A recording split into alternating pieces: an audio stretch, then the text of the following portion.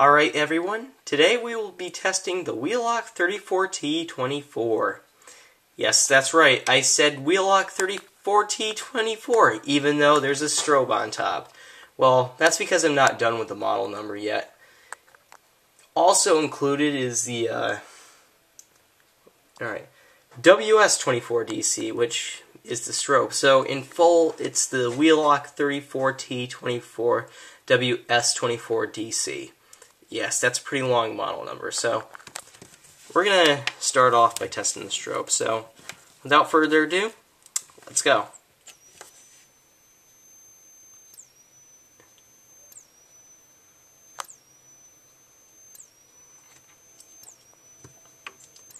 Yes, that's right. This unit can do audible silence if needed. It's a pretty slow strobe too.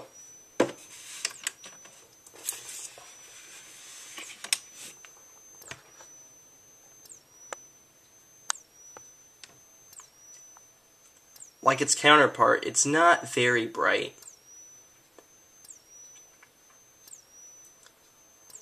I mean, it's only like 0.5 candela.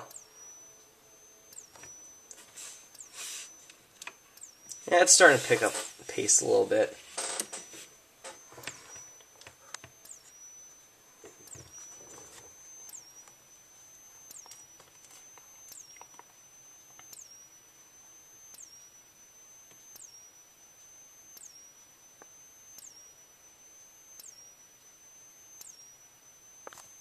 Let's shut off the strobe now. Anyways, that's it for now. Now let's test the horn of the alarm.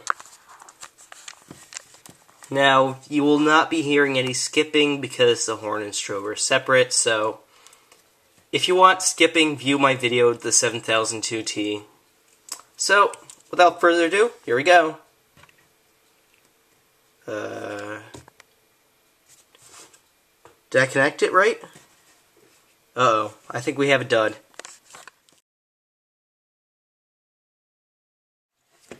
Unfortunately, I never got the horn to sound, so I'll have to fool around with it some other time, but let's just skip to the pull station.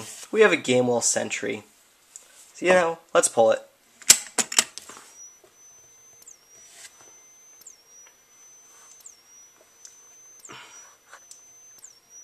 Hey, at least it's in audible silence. Something like that.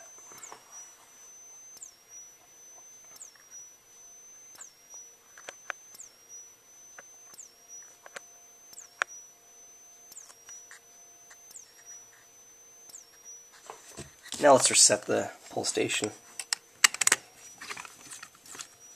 Yes, I can use a small screwdriver to reset this thing. Okay, there we go.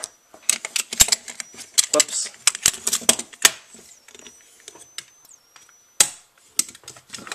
So yeah, that's it for now. Well, if I ever do get the horn working, which I doubt. But anyways, that's it.